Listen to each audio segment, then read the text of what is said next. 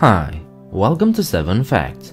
You are watching the 45th episode of the US series. I am covering all of the states and territories of the United States, so if you're interested in the subject, please feel free to watch the entire playlist. Similar videos await on my channel, so be sure to check it out and subscribe.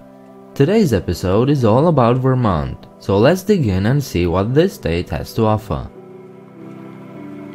Vermont, which is the merger of two French words, vert meaning green and mont meaning mountain, is nowadays considered to be a cozy, peaceful little state, perfect for a comfortable and simple life. But this perception wasn't always like so. During the French and Indian Wars, which lasted for 9 years, French colonists and soldiers and their Indian allies fought against the British colonists and soldiers, making the region of Vermont a chaotic and dangerous place to live. By the way, the French and Indian Wars was just a theater in the much larger 7 Years' War between Britain and France. Once that conflict was over, Vermont was ceded to Great Britain, and it was only afterwards that waves of new colonists started settling down in the area. Those colonists and their descendants actually succeeded in creating an independent state in 1777 during the American Revolutionary War, making Vermont one of only 4 states that were previously sovereign countries, the other ones being California, Hawaii, and Texas. The Vermont Republic lasted for 14 years before they willingly joined the newly formed United States of America. They were actually the first new state to join the Union after it was created by the original 13 colonies. Back then, New York was kind of a bully for Vermont. Both New York and New Hampshire had continuous claims on certain land grants situated in Vermont.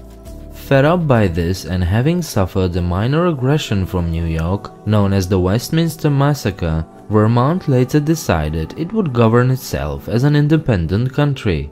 But New York's claims didn't stop and continued to be a nuisance.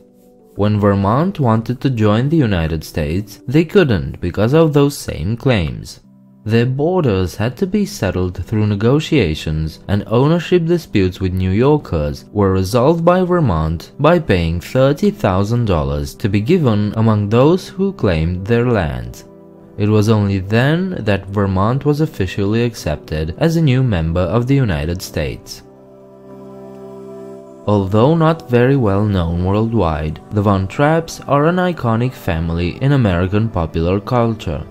They were depicted in the Broadway musical and film The Sound of Music and have enjoyed a lot of popularity ever since. And the family lived out their lives in Vermont, with the last child of the family still living there, managing the family business. The story of the musical is based on the lives of the Von Trapps, who were also a group of singers. They experienced life under the Nazis after Austria was annexed, witnessing the hostility towards Jewish children by their classmates, the use of children against their parents, and by the induction of Georg the family had into the German Navy. They even encountered Hitler in 1938 in a Munich restaurant, and after fleeing Austria, their home was actually used as Heinrich Himmler's headquarters. Vermont is probably best known for being a skiing heaven. There are countless resorts, hotels, restaurants and shops designed to attract tourists. And while yes, wintertime is the busiest time in these venues, you may consider also visiting in the summer, as 30% of tourists do. The tourism industry is very important in the state's economy, as 14 million people visit it every year, spending over $1.5 billion. This in a state with no more than 630,000 people. Cavendish was home to one of the most infamous neurological case studies in history. Phineas Gage was part of a railroad crew in 1848 when a tamping iron propelled by explosive powder shot clear through his brain. Seemingly unharmed, Gage remained conscious and lived over a decade longer to the age of 36. His personality, however, was dramatically altered. He lost any sense of decorum, swore often, and basically became a very unpleasant man to be around. He became one of the first and most famous case studies in how the brain is in charge of personality and how a trauma could affect it. What is the capital of Vermont? You don't know? That's understandable. The capital city of Vermont is the smallest one in the entire United States. Montpelier has a population of about 7,900 people, so chances are they don't make it to the front pages very often. Still, don't be discouraged by this fact. First of all, during daytime the population grows to 21,000 due to the large number of workers that make their living within the city limits. Second, Montpelier is probably one of America's coziest and most beautiful cities, with splendid architecture and countless shops.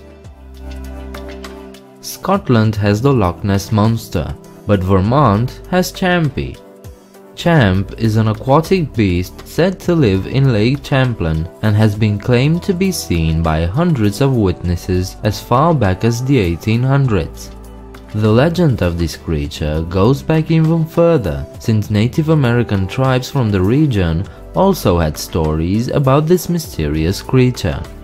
As is the case with Nessie, Champy has also been dismissed by researchers as there is no irrefutable evidence of a large unknown creature living in the lake. Still, keep an eye out. You never know. So there you have it. We've just went through 7 little known facts about Vermont. If you liked it, give this video a thumbs up and subscribe. Leave your comments downstairs if you have anything to say. Also, there's a Patreon page where you can support this channel even more. Click on the icon appearing on the screen or find the link in the description. I hope to see you next time. Bye.